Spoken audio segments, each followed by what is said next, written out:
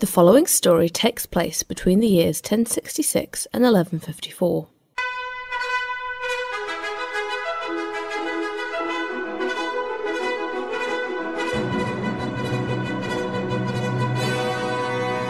In today's video, we're going to cover the rule of the Norman Dynasty. It's a period of 88 years that started off relatively peaceful, but then became increasingly turbulent with each new king who reached the throne, until by the end it was just totally bonkers. Greed, lust and envy fueled alliances and betrayals between relatives, leading to murder and even full-on wars, which were sometimes decided by random twists of fate. If you need some background, you can check out the previous episodes of this series. Otherwise, hold on to your britches and join us for this crazy ride.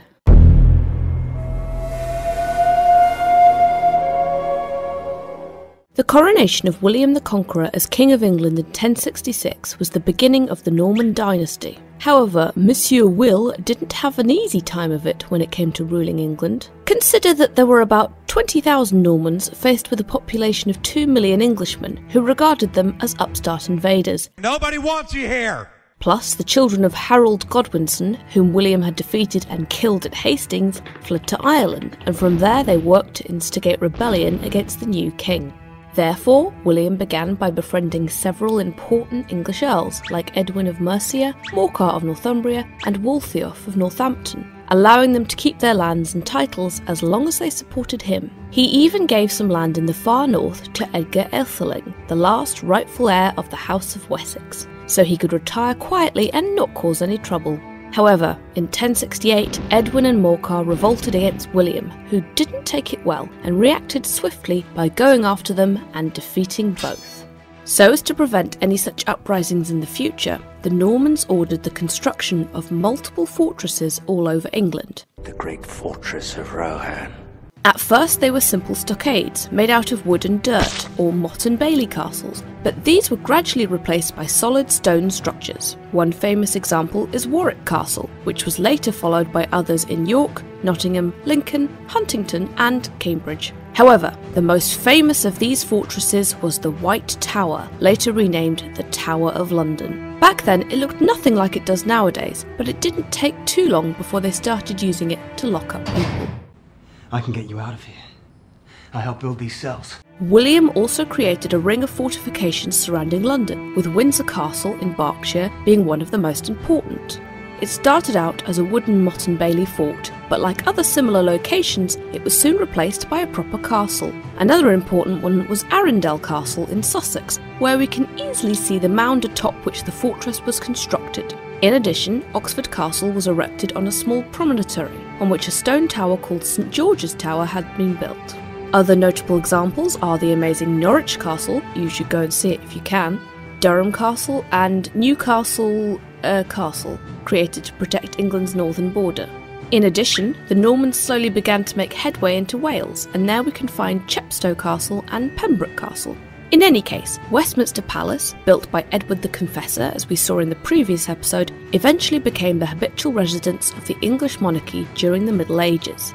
William expropriated a lot of land all over the country, and in one such plot in Hampshire, he created the New Forest as a preserve for his favourite pastime, killing small animals. Little could he imagine that the forest would later witness the death of his own son. My son? And since we're talking about how William managed the territory, we must mention that he established a feudal system throughout England. All the lands belonged to him personally, but he ceded their control to lords, who were subject to certain duties and obligations towards the crown. For example, if there was a war and any of these lords or their knights didn't come to support the king, he could freely take their land and give it to other, more loyal vassals.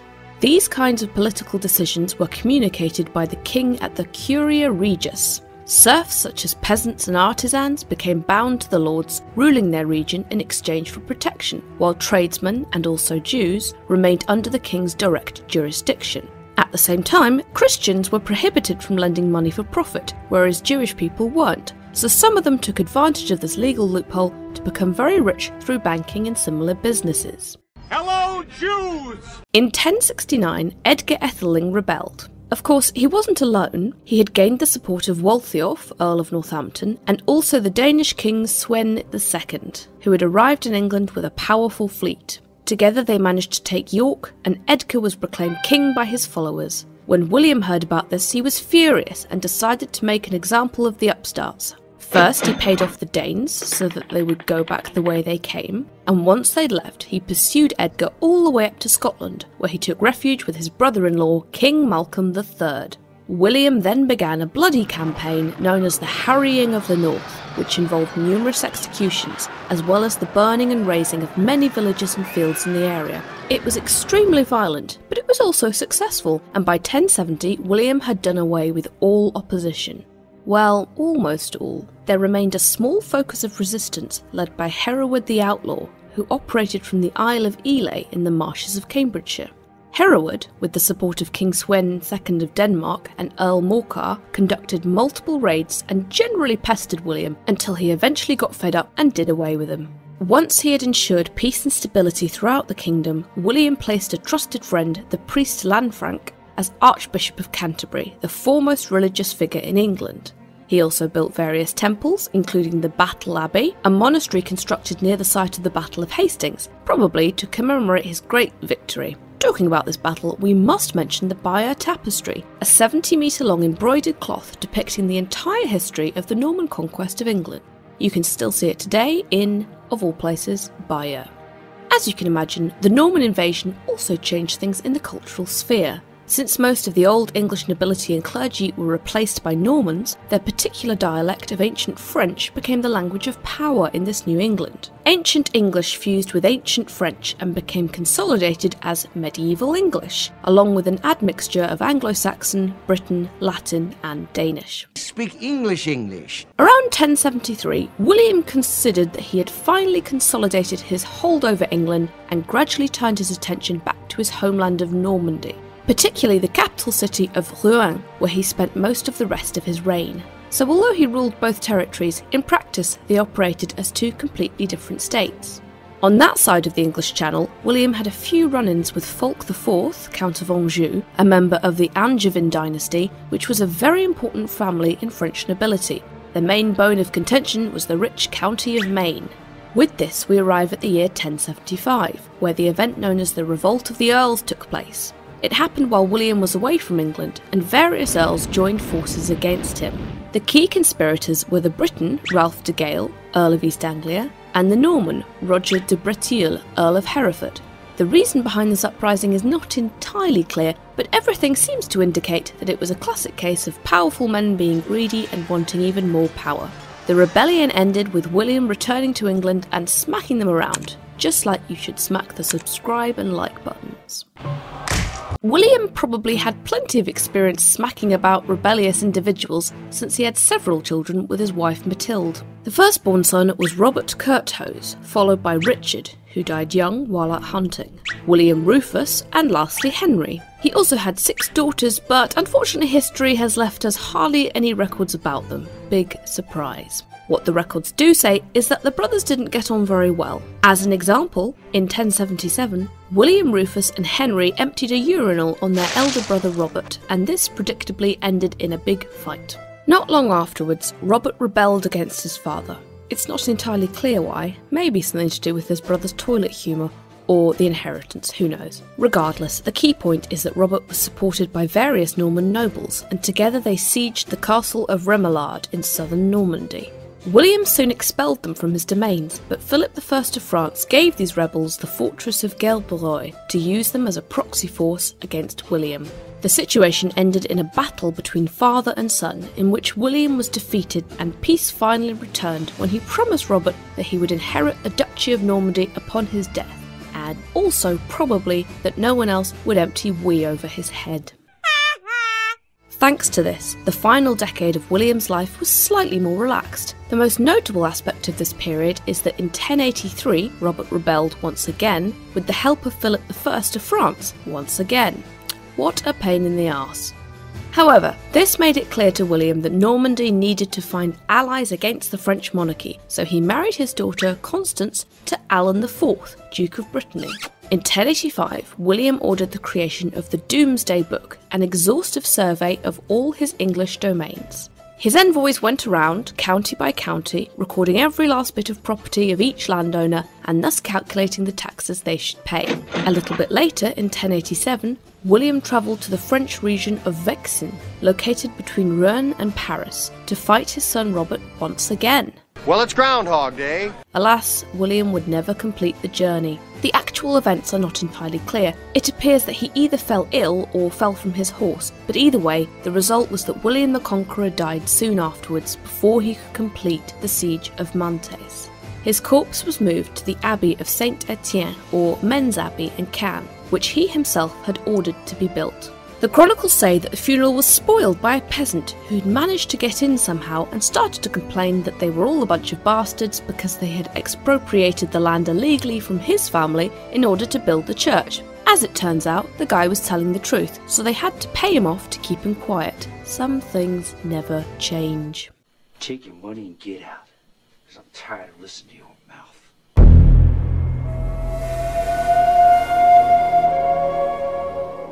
Upon William's death, just as promised, Robert inherited the Duchy of Normandy. However, England was not included in the package, and instead was handed over to the third son, who became William II, although he was generally known as William Rufus, meaning William the Red. No, of course he wasn't a communist. The name came either because he was red-haired when he was a young boy, or because of his ruddy complexion, or perhaps because he had different coloured eyes. Nobody really knows. What we do know is that he was considered extravagant, which was code for gay, because he had no interest in marriage or fathering any children.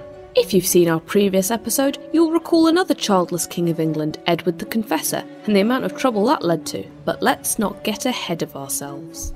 When William the Conqueror died, his sons didn't manage to agree upon the inheritance, and so they began to fight amongst themselves in what is known as the Rebellion of 1088.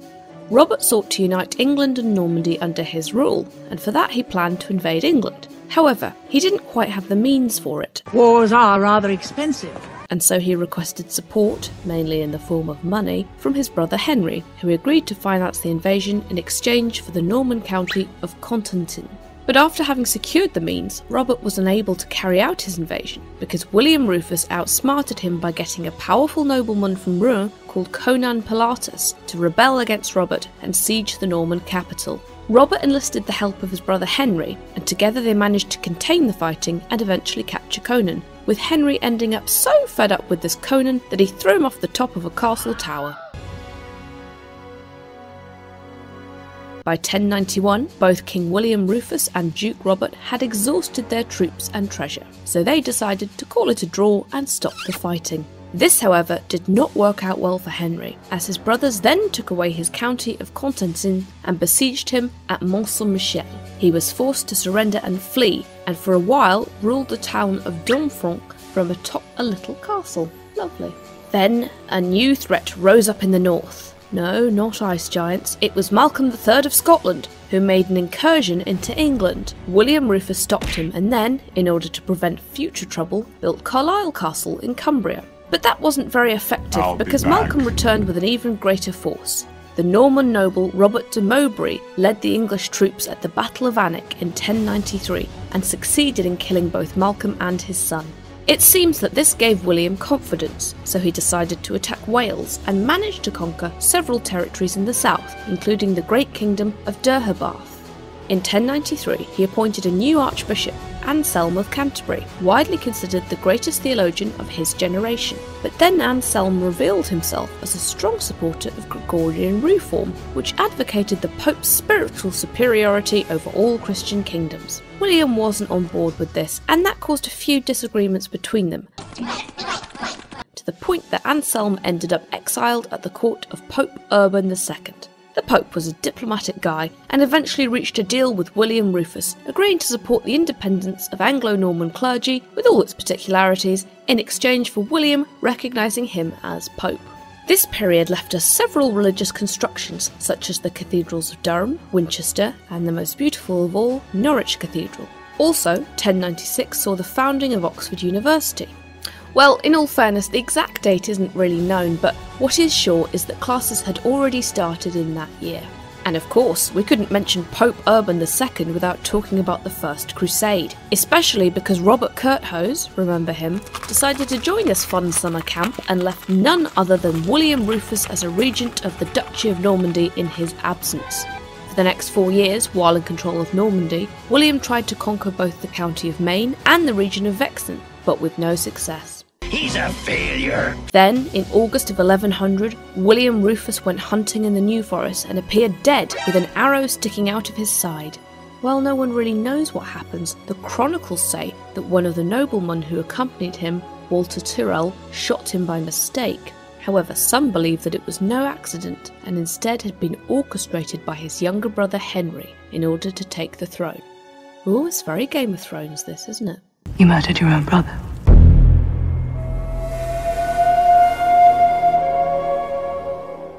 If there was indeed a plot, the truth is that it worked perfectly because Henry Beauclerk was then crowned as Henry I, new King of England and Duke of Normandy. But of course, nothing in this family ever went smoothly, so no sooner did Henry place his bum on the throne than his brother Robert returned from crusading in the Holy Lands and sought to reclaim his Duchy of Normandy. Henry had zero intention of letting it go, and a civil war ensued.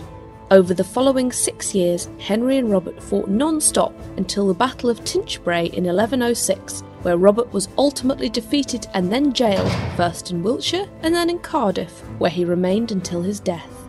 With regard to his rule, Henry I gained the support of earls and lords with the Charter of Liberties, which shifted some of the king's power to these nobles. Not a lot, of course, being king was still a great gig, but this did set a precedent for the famous Magna Carta of 1215. In order to gain legitimacy, Henry I married Matilda of Scotland, also known as Good Queen Maud, daughter of King Malcolm III of Scotland and also niece of Edgar Aetheling, and therefore great-granddaughter of the old King Edmund Ironside of the House of Wessex. This union produced 2 children, Matilda, who would later marry the Holy Roman Emperor Henry V and thus be known as Empress Matilda, and William Aetheling. In addition, old Henry was a bit of a horny dog and had plenty of illegitimate children, or bastards as they were referred to in those times before political correctness, with a host of mistresses and sex workers. Like a sex machine. When he wasn't in the sack, the king met with his inner circle of nobles known as the Domus, which in turn was divided into 3 positions. The Chancellor managed royal documents, the Chamberlain was in charge of finance, and the Master Marshal organised travel, lodging and domestic service for His Majesty. The king also held regular formal audiences with the nobility at the Curia Regis. Since Henry I maintained an itinerant royal court, travelling from one place to another, he built multiple palaces and castles throughout the land. One such famous place was at Woodstock in Oxfordshire, where the king kept a menagerie of exotic animals, including lions, leopards, and even an Indominus Rex. Oh wait, that's a typo. And even a bear. That's a good one. Henry I ruled for 35 years and did it quite well. He skillfully manipulated multiple English and Norman nobles to achieve his political goals, established an effective network of spies who kept him informed about any conspiracies against him, and swiftly eliminated anyone who threatened his power. These measures allowed him to have a relatively smooth reign, and so he had time to build lots of stuff. Since he was a fanboy of the Cluniac order, he extended the Romanesque style throughout England, as in the case of Reading Abbey in Berkshire, completed in 1121, and also Exeter and Peterborough cathedrals. His biggest quarrel was with the King of France, Louis VI, and his allies Fulk V, Count of Anjou, and Baldwin VII, Count of Flanders. It all came about because Henry wanted his son, William Aetheling, to be his heir in Normandy, but the French king refused to recognise him, preferring to see the crown on the head of William Clito, son of Robert Curthose, and so they had to settle it in the medieval way, with a good old war. This led to a low period for Henry. By 1116, French, Angevin and Flemish troops were raiding the Norman countryside. 2 years later, his wife Matilda died, and then, just to top things off, one of his own illegitimate daughters, Juliane de Fontevrault, tried to assassinate him with a crossbow. Well, to be fair, they had had a major fallout which involved Julian's daughters being blinded and disfigured, but we're not going down that particular horrible rabbit hole because the video would have to be 3 hours long. Who's got time for that?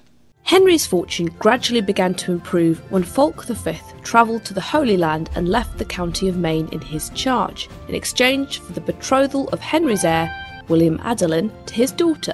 In 1119, Henry tried to take the reign of Vexin, and there he had to fight the French King Louis at the Battle of Prémule. Henry was victorious, and so in 1120 the two kings signed a peace treaty and became besties.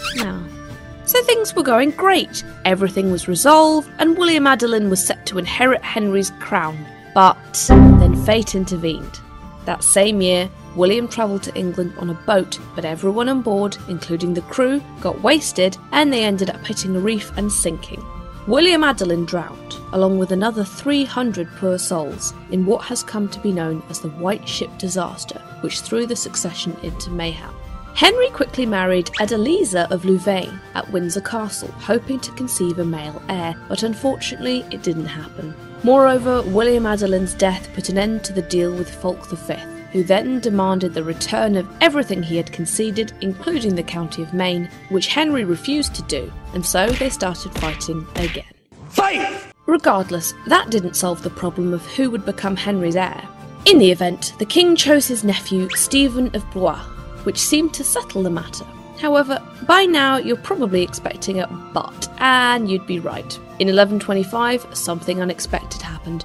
Holy Roman Emperor Henry V died, leaving Henry's daughter, Empress Matilda, a widow, and thus giving him an opportunity to appoint a direct descendant as heir.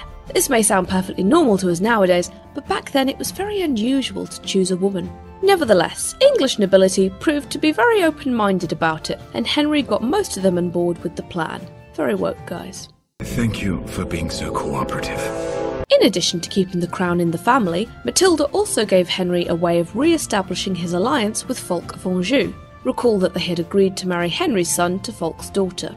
In 1127, Matilda married Fulk's son, Geoffrey V, or Geoffrey the Fair, and the couple had a child, also called Henry, who would later become the first king of the Plantagenet dynasty, whose name is derived from the broom blossom or plante genette, which Geoffrey usually wore in his hat. Stylish. The Plantagenets would rule England for more than 3 centuries, as we will see in future videos, but before we get to that, we have to deal with a very dark and chaotic period. It all began in 1135 with Henry's death, reportedly from eating too many lampreys, which is a sort of weird river eel. And while Matilda and Geoffrey were at Anjou organising the funeral, Henry's initial heir, his nephew, Stephen of Blois, rushed over to England from Bologna and got himself crowned as king. Upon hearing the news, Matilda hit the roof and swore to take the throne, kicking off a 20-year-long period of civil war known as the English Anarchy. Anarchy in the UK!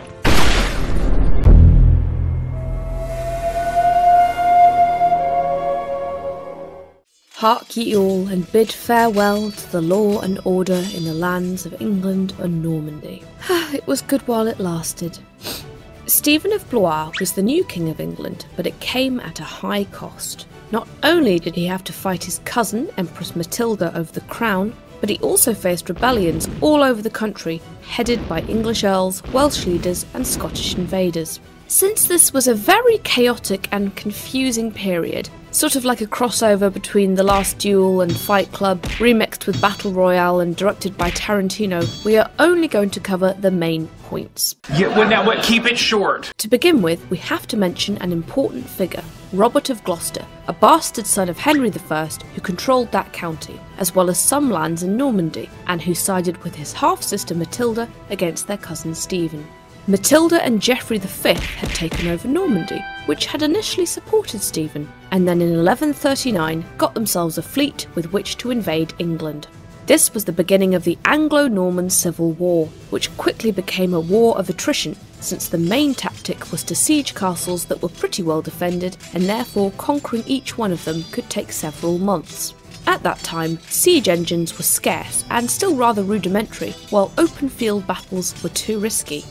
A quick note on architecture before we get into the thick of the fighting. The book in the series, The Pillars of the Earth, set during this conflict, depict the construction of a cathedral representing the transition between the Romanesque and Gothic styles. Aren't we good to you? We give you a whole rounded picture of things. Anything more we can do for you? In 1141, after countless skirmishes all over England, King Stephen was captured by Robert of Gloucester at the Battle of Lincoln. Matilda was overjoyed, as she expected this would be checkmate, and went over to London with the intention of being crowned once and for all. But after getting there, things turned sour, supposedly because she imposed new taxes, and also because of her haughty attitude towards the nobility. And this ended with the city rioting in favour of Stephen, so Matilda had to flee out the back door. Embarrassing. Then, in another conflict which took place in Winchester, Robert of Gloucester was captured by Stephen's supporters, who then proceeded to exchange him for the English king. The following year, the king managed to trap Matilda at the siege of Oxford Castle, but she was able to escape during the Night with an N, aided by her knights with a K. I saw what you did there. So, after lots and lots of fighting, the war was back to square one, and the situation entered a stalemate. As the former chaos devolved into outright devastation, the population started to get completely fed up with all this pointless squabbling. And to make things just a little bit messier, on one side, several English earls rose up in arms against King Stephen, while on the other, many Angevin nobles joined the Second Crusade and left for Jerusalem, weakening Matilda. In addition, her half-brother and main ally, Robert of Gloucester, died from a fever in 1147. Now, as we delve into the final stages, we have another key figure, Matilda's son, Henry Fitzempress, or Henry Curtmantle. This lad became very important, particularly after 1151, when his father Geoffrey died and he became Duke of Normandy and Count of Anjou. The following year, he married a great woman named Eleanor. No, sadly, not Eleanor Morton. She hadn't been born yet. This was Eleanor of Aquitaine.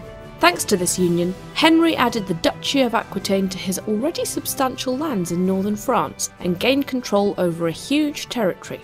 Perhaps too huge to rule feasibly in the times before WhatsApp groups, as we will see later. It's a little too much to handle. And now let's try to wrap up this war. In 1153, Henry travelled to England to keep alive the claim for the throne that his parents had started. But after several more sieges, both sides decided they didn't really have the resources to continue fighting, and so they signed the Treaty of Wallingford, which established that Henry would inherit the crown when Stephen passed. Not that there were many other options, because the king's son Eustace had just died. This treaty finally put an end to the disastrous period of anarchy. And it's about damn time, if you ask me. The following year, in 1154, King Stephen died, and Henry succeeded him to the English throne as Henry II. He would go down in history as the first Angevin king of England, since his father belonged to the House of Anjou, but this newly formed dynasty, which controlled a vast territory comprising most of England and France, is better known as the Plantagenet dynasty. Among its members are some very famous names in English history, like Richard the Lionheart and Edward Longshanks, whom we will meet in the next video.